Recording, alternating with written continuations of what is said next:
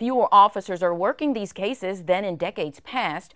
The Birmingham Fraternal Order of Police telling us the department is short about 300 officers. ABC 3340's Olivia Gauthier is in Birmingham tonight. And Olivia, members of the FOP are holding Chief Scott Thurmond responsible.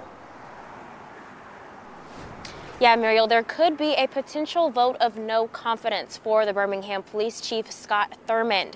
Now, the Birmingham Fraternal Order of Police is citing low morale and lack of leadership. I spoke with the FOP Vice President Lawrence Billups about what this means and what this process might look like. Any member of the FOP is able to bring a proposal to the floor. Because the no confidence proposal of Chief Thurmond has been presented, it must now go before the full membership. Right now, we have nothing. We're scrambling. We got people dying every day. We got a young man last night.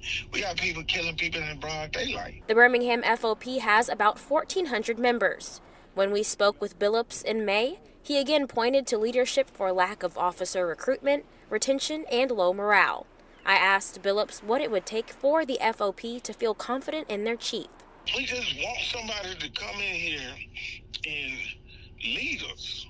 I mean, it's just somebody coming in with enough confidence to come in and say, this is the direction we're going in.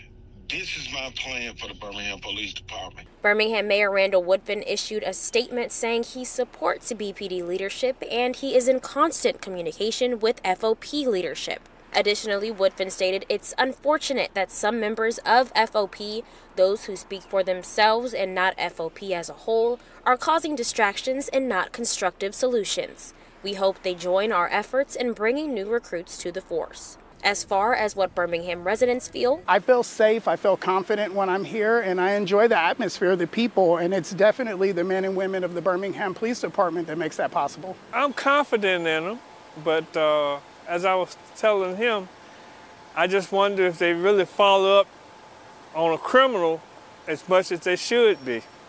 I just don't know if they really do or not. The vote of no confidence will next be presented to all members of the FOP at their next meeting in July. Live in Birmingham, Olivia Gauthier, ABC 3340 News.